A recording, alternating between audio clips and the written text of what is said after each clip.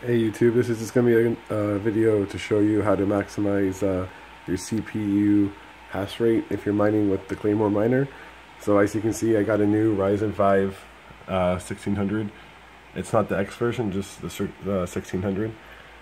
And I'm getting roughly an average 425 hashes per second.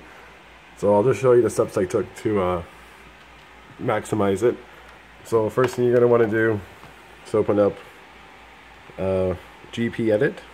So just go to the start, type in GP edit .msc and it'll open the group policy console.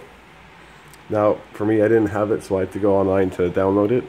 So after that, we're just going to come over here to the Windows settings and security, and I believe it's local policies, and then user rights assignments, and then we're going to scroll all the way down to lock pages in memory, properties, and as you can see, I'm already a user, so you would hit add user group, type in your computer username there, check names, hit OK, close this all up, then open up command prompt, so Windows key CMD,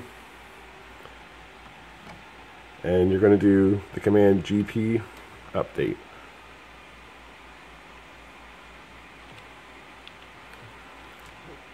/force and hit enter.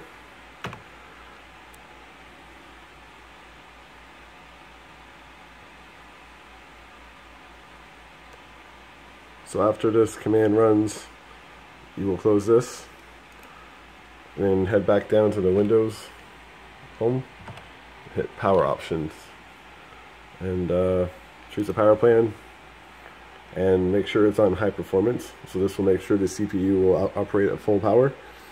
We close that, and then after that, you've done that, we're going to restart the PC.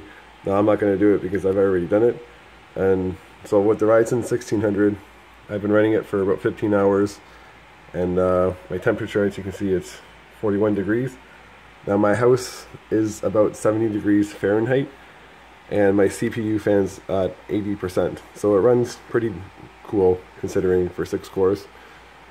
If you guys have any questions, comments, please feel free to ask me. Thanks guys.